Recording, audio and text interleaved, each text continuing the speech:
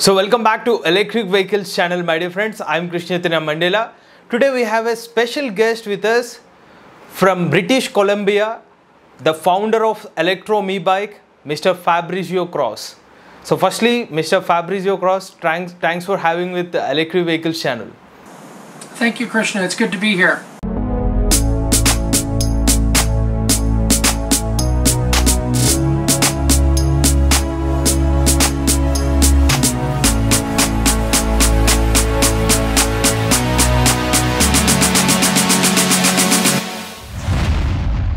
So my first question to you, your electric bike, Electrom e-bike, the cost is 10,000 USD and also 12,500 Canadian dollars, which is equal to 7 lakh Indian rupees.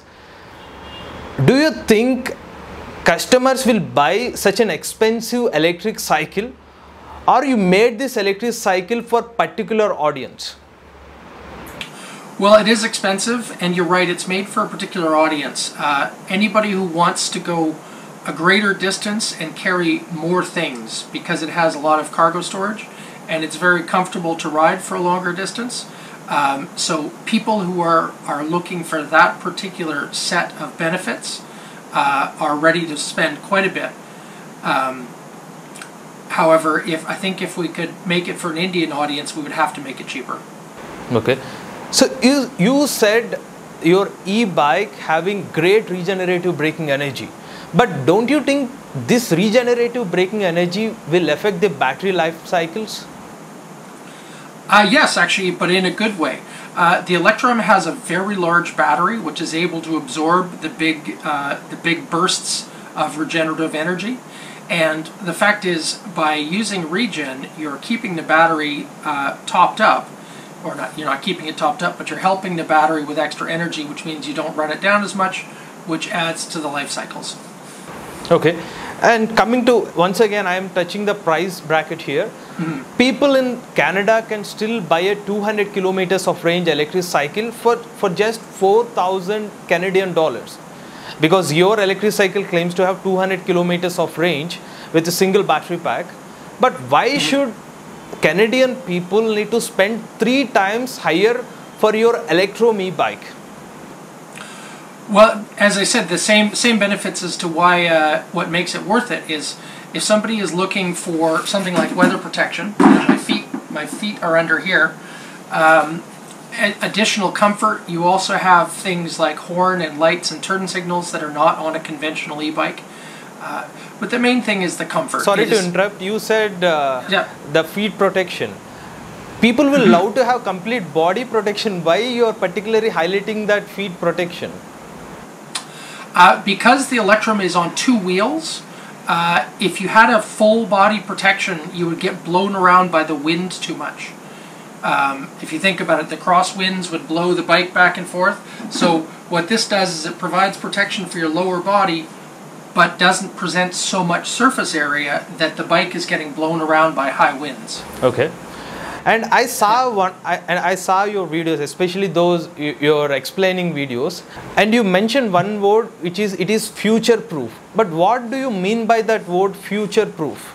Oh, that means that it's ready for upgrades. It's ready to be repaired. I work in the electric bike industry here, and a lot of the bikes that I have seen become obsolete quite quickly, or they are non-repairable. They have such a mess of wires and unlabeled things that you can't fix them. The Electrom is designed to be repaired and upgraded, and because the things like the battery is a simple square brick that goes into a slot, in the future, for example, when better batteries come along, it'll be very easy to replace that battery. Versus a lot of electric bikes have very specific shapes and sizes for their battery, and I've seen a lot of people left high and dry when they can't get new parts. See, in India, so many electric vehicle companies, especially the dealers, are complaining that there is supply chain issues, and one of the reason is that China is facing the shortage of semiconductors. And don't you think this will affect Canadian EV market as well? Oh, absolutely, it has. Unfortunately, pretty much everything to do with an e-bike is coming from China. So right now we are seeing difficulty getting our hands on the chips needed for controllers. Electrom has a decent supply of chips right now, and hopefully things will get back to normal in a year or two. We're a small company and we don't make a lot of bikes, so it hasn't affected us the way it affects the big guys who need a lot of chips to keep going. Don't you think as an electric vehicle manufacturer, too much dependence on a particular country like China will affect electric vehicle growth in long term? Absolutely, it's not ideal.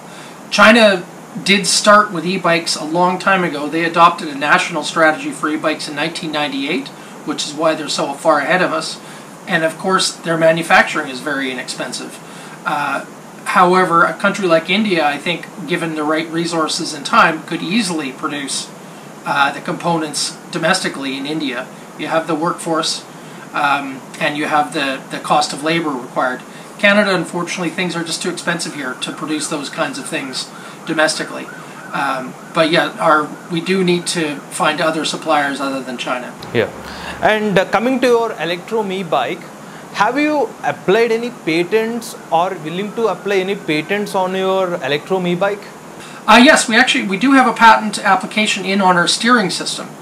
Many other parts of the bike are not novel, meaning they're not new. They're maybe not the most normal way to do things, but they're not new. But our steering system is completely new, and we do have a patent on that. Okay. So I saw your electric cycle. Instead of a saddle, you gave one video game chair for that. Are you a gamer? No, I'm not actually. It looks like a video game chair, but it's actually this is a recumbent saddle. So a saddle for a recumbent bike. It does look like a chair, and it is a chair, but it's a chromoly frame with mesh back. It's very light and very strong. Gaming chairs are comfortable, but they're too bulky to put on a bike. I'm so busy making the Electrom, I don't have time for video games. Okay. And one more question. Your electric cycle, it's completely different from a conventional electric cycle, because usually in an electric cycle the pedals are close to your legs, but the pedals are away from your legs, like an accelerator in a car. Don't you think it is different from cycling? Yes, absolutely, it is different, and that's part of what makes the Electrom so awesome to ride. It's very comfortable. What's called the recumbent position puts your feet up at the same height as your heart, so your heart doesn't have to work as hard to pump the blood. If you think about it, on a regular bike, you're upright, the blood has to go down, come back up.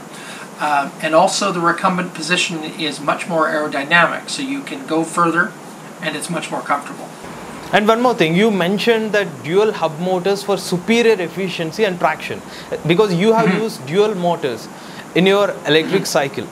But what does it exactly mean? Well, what that means is we're using two different kinds of hub motors that have different qualities.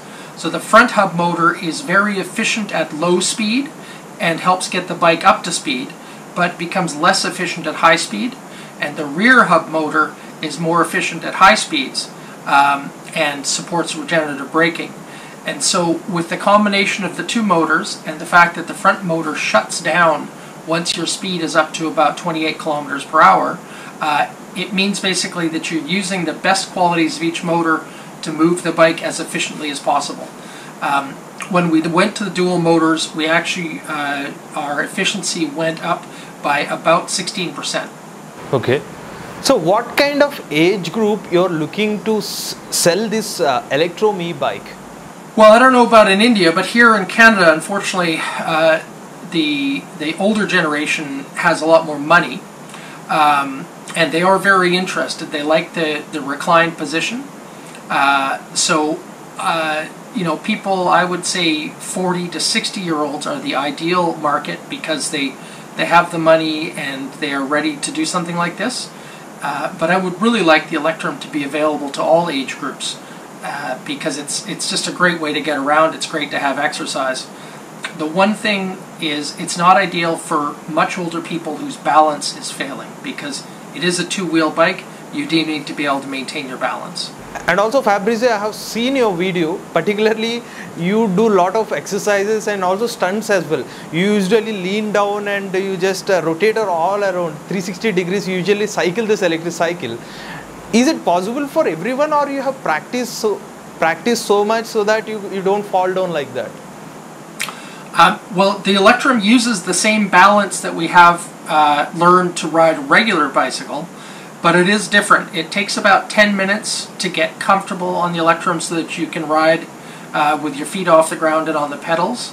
And we have found it takes about 30 hours of practice to get really comfortable on the Electrom so that you can take full advantage of its handling. But if you think about it, most people don't learn to ride a motorcycle overnight or drive a car overnight. So it's like a new vehicle. You have to practice it. So finally, as a manufacturer, how will you rate your electric cycle out of 10?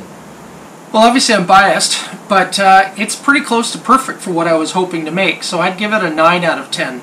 There's a few improvements that we'd like to make over time. To just mostly to do with manufacturing and cost. We'd love to get the cost cheaper. And once we do that, it really will be a perfect vehicle for what it's designed for, which is commuting in decent weather, 200 kilometers at a time. Okay, so here are some of the questions from our subscribers, and they want to ask you. So I'm just reading a few of the questions.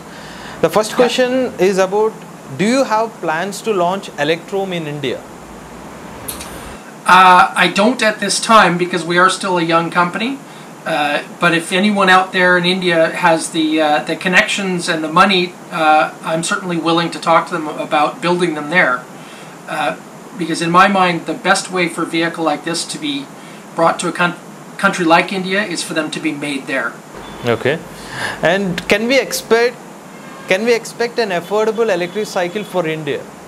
I think so. I mean, but I think it's important that it be made in India for that to be achieved. As well, I think that if one were to achieve certain economies of scale, you could bring the cost of the components down significantly as well. Okay. Instead of making an e-cycle, why can't you made it trike? I did not make it a trike for a very specific reason, that there are already lots of good trikes out there. Nobody needs another trike, in my opinion. I felt that the two-wheel platform was being ignored, and there are certain advantages. Two wheels can get through narrow gaps in traffic that a trike cannot get through. Trikes have a built-in disadvantage in that they have three wheels, 1, 2, and 3. Those are three things you have to steer around obstacles and holes in the road, which make trikes really difficult on rough roads. I just love the way two wheels handle. I don't like trike handling. I don't like not being able to bank into the corners. You know, you can tip and rock your way into corners. I love that feeling on a conventional bicycle. You don't get that on a trike. Okay. Finally, I just want to test your knowledge about electric vehicle industry in India. Okay. So, what is your favorite electric car and electric bike in India?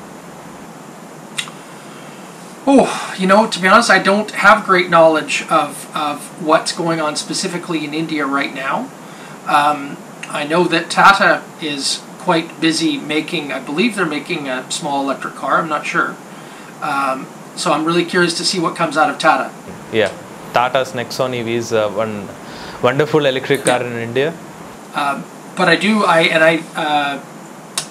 Tata introduced the world's cheapest car. I think it was Nano, a couple of years ago now, and I don't know how that turned out, but I thought it was a really brave thing to do and a good initiative. Okay, tell me about your favorite electric car then.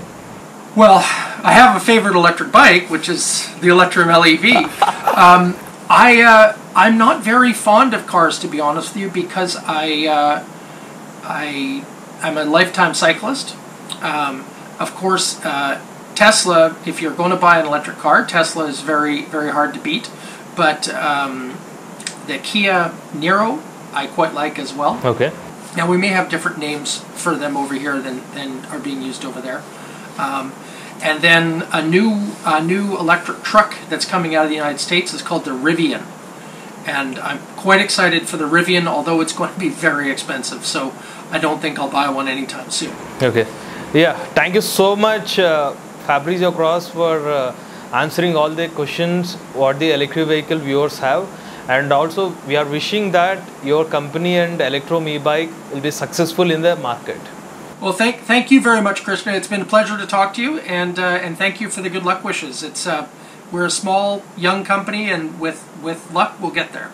Yeah, lots of love from India and all over the world. Go green and go electric.